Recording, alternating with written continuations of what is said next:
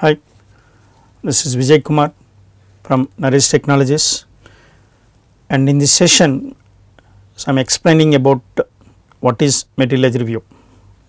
So, and what is the importance of creating Materialized View. So, then how this can be used in database development. A Materialized View is a database object that stores query result or a pre-computed result. So, Materialized View is a database object that stores query output or pre-computed output result. So, this is the definition. Okay, like if you take view, a view stores query, but a Materialized View stores query result. What for Materialized Views are created? So, Materialized Views are created mainly for two reasons.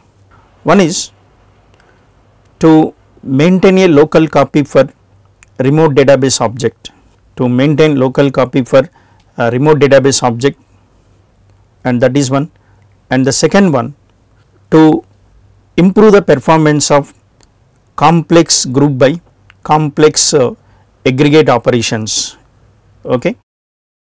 In data warehousing, most of the queries in data warehouse performs complex group by complex aggregate operations and complex joins. To improve the performance of those queries, so Materialized Views are most widely used in data warehouses. Okay. So, mainly for two reasons. So, one in databases, to maintain a local copy for remote database object, and the second one to improve the performance of complex group by joins operations in data warehouse. So, these are the two main reasons for creating what Materialized Views. For example, I am executing a query. For example, there is a query like this. I am taking a simple query, sum of sal as sum sal from EMP group by department number. So, this is one query. What is this query is calculating? This query is calculating department wise total salary. Suppose assume that the base table, this base table contains huge amount of data. The base table contains millions of records. So, the query is executed on table that contains millions of records obviously takes more time. The query is fired on table that contains huge amount of data, millions of records obviously takes more time to run, more time to complete and more time to give output. So, then I want to improve the performance of this query. So, I will do one thing. First I will execute this query, I will store this output in one object, like what is this query returns. For example, this query returns department wise total salary, 10th department some total salary, 20th department total salary, 30th department total salary. This query returns department wise total salary. I do one thing. So, this query is actually taking more time to run. So, first I will execute this query and store this query output in one object. Let us say that object is MB1. Okay. In MB1 what I am storing is, I am storing this query output. This query result is stored in MB1. Next time, so whenever I want to calculate department wise total salary, I do not need to go to the table. So, next time whenever I want to calculate department wise total salary, I do not need to go to the table, simply I go to this MB1. So, in MB1 already the result is calculated, whatever the result you want, that result is already there in MB1. So, what is MB1 contains a pre-computed result. That result the user is looking for, that result is already prepared and it is stored in MB1. So, instead of going to the table, so I will go to this MB1 and get the required data. So, what is this MB1 is called? This MB1 is called Materialized View. So, what is this Materialized View storing? This Materialized View storing, so the pre-computed result, the query output. So, let us see how to create this Materialized View. This is the purpose of creating Materialized View. Let us see how to create Materialized View. So, to create Materialized View, we need to follow this syntax: create Materialized View, view name some name as, so it's associated with select statement. Okay. So this is a syntax for creating what? A materialized view. So but when this command is submitted to Oracle server, what Oracle will do? Oracle execute the query and store the query output in materialized view. Let's see, for example, create materialized view MV1 as select star from, select what department wise some salaries I want, from EMP group by department number. Okay. So I am creating this. So let's create this materialized view. I am creating this materialized view. So if I try to create this materialized view, what it is saying is insufficient privileges. Okay. So let's see this. So I executed this command. So materialized view is created. Means suppose when you submit this command to create materialized view command to Oracle server, what it does? First it execute the query. The select query is executed and the select query output is stored in MV1. Okay. In case if it is view, Oracle stores query. If it is a materialized view, Oracle stores query output. The query output is stored in MV1. So next time whenever you want to calculate department wise total salary, so after creating this materialized view, so whenever you want to calculate department wise total salary, no need to go to the table because it's already calculated and stored in materialized view. Now suppose I want to see this. Now I am running this query, select star from MV1.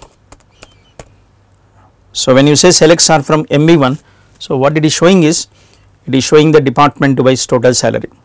But when you submit this query select star from MV1, is Oracle do any group by? No. Is Oracle calculates any sum cell? No, because it's already calculated and stored in MV1. So without doing group by and without calculating sum cell, so Oracle is getting the output for you. Okay. So this improves what? Performance.